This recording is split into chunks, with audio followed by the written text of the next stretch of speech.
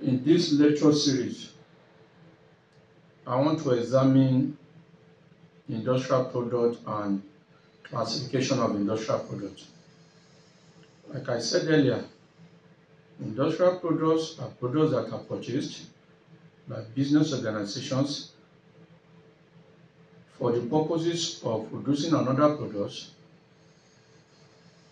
conducting operations, or reselling to final consumers.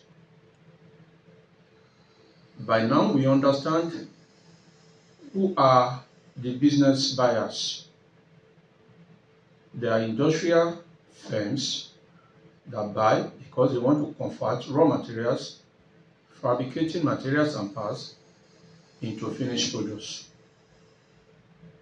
They are services organizations that need products to conduct and deliver services. And finally, they are resellers, e.g. sellers and retailers, who buy from manufacturers and resell to other categories of customers. Having said this, industrial products are classified into 5, unlike consumer products that are classified into 4.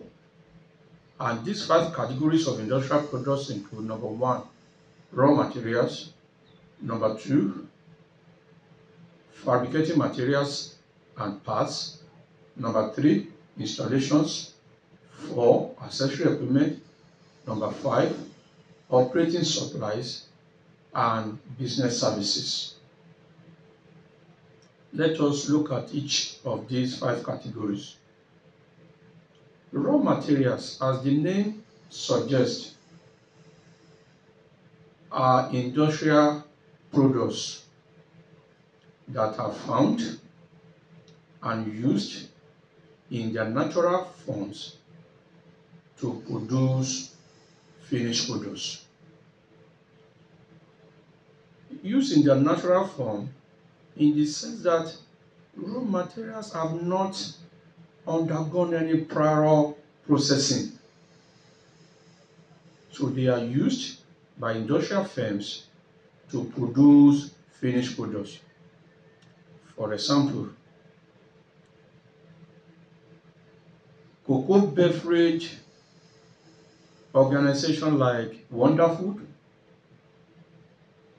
Nestle, Cadbury, and others use cocoa beans in their raw form to produce their various brands of beverages.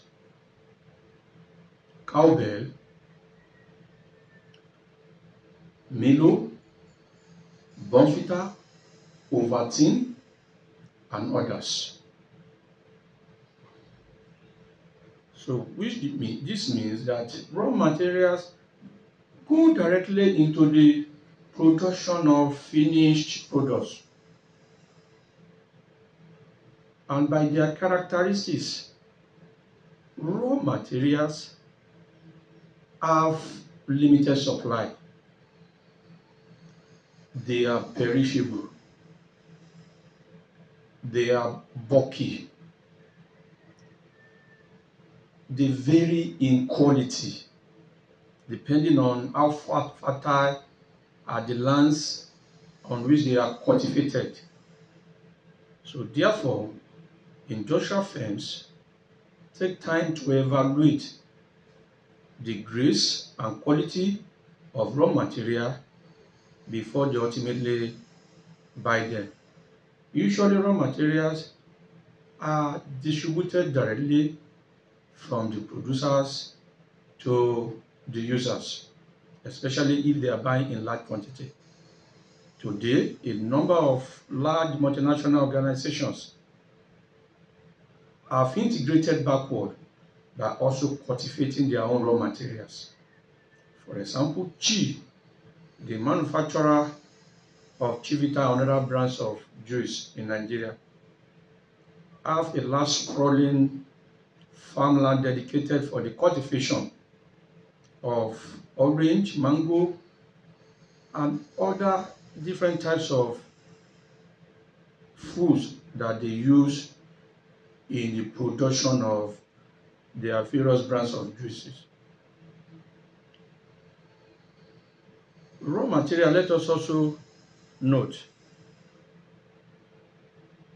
that raw materials are purchased in very, very large quantity by manufacturers. Sometimes they also encourage and support farmers to also cultivate these raw materials, and the farmers do not sell to any other manufacturer other than the manufacturer that provides support for them. The second one is fabricating materials and parts. This is two in one. The first one is fabricating materials, and the second one is fabricating parts. Taken together, let us note that these two, unlike raw materials, are being processed to some degree. Remember that I said that raw materials have not undergone prior processing. But if you are talking of fabricating materials and parts, they have been processed to some degree. Let us now look at the difference between fabricating materials and parts. Fabricating materials will be processed further before they are used in the production of final products. For example, flour used in the baking of bread is a good example of fabricating materials. Why? It's because they have been processed and bagged before they are now sold to bakers, master bakers, who will now use it in the production of loaves of bread. In the case of fabricating parts, though they have been also processed to some degree, but fabricating parts will not undergo further processing. They will go into the production of final products in their present forms. And examples of this include buttons on our shirts, zippers on our trousers, tires on our automobiles. So these are good examples of fabricating parts. The third category of industrial products are installations. Installations are heavy equipment, large, durable, and expensive manufactured industrial products that are used to transform raw materials, fabricating materials, and or fabricating parts into finished products. Without installations, there is no production activities that can be undertaken by any industrial concern. Nestle cannot produce any of its products without installation. That is, their machinery, factories, office buildings, generating sets in our climate where electricity supply is erratic. Generating set is a good example of installation. So industrial firms like Nestle, Cadbury, Wonderfood, Unilever can never undertake any industrial activities without this critical installation. And for this reason, we often say that installations affect the scale and scope of production. That is, anytime installation breakdown, especially plant and machinery, anytime they break down, production will cease. Industrial firms will not be able to produce. So therefore, these types of industrial products affect the scale and scope of production. And because they are durable products, they last a long time, 20, 30, 40 years, depending on level of maintenance they are given. They also depreciate over a long period of time. They are not raw materials, they are not semi raw materials or fabricating materials that quickly depreciate within a short time. They are non-durable industrial products. Installations are usually very, very lasting for a very long period of time.